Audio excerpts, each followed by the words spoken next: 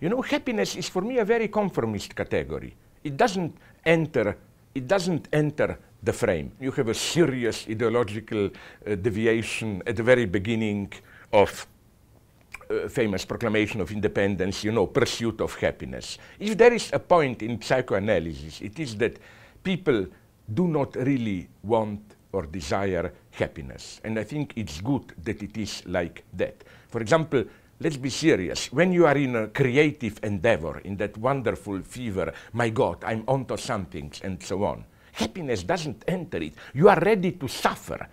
Sometimes scientists, I read history of quantum physics or earlier of radiation, were even ready to take into account the possibility that they will die because of some radiation and so on. You know, happiness is for me an unethical category. And also, we don't really want to get what we think that we want.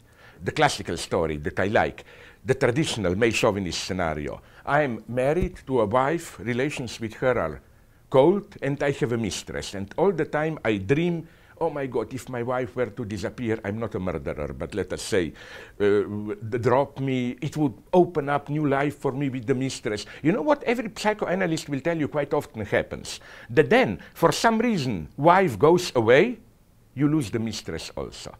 You thought, this is all I want. When you have it there, you turn out that it was a much more complex situation where what you want is not really to live with the mistress, but to keep her as a distance, as an object of desire about which you dream. And this is not just an excessive situation. I claim that this is how things function. We don't really want what we think we desire.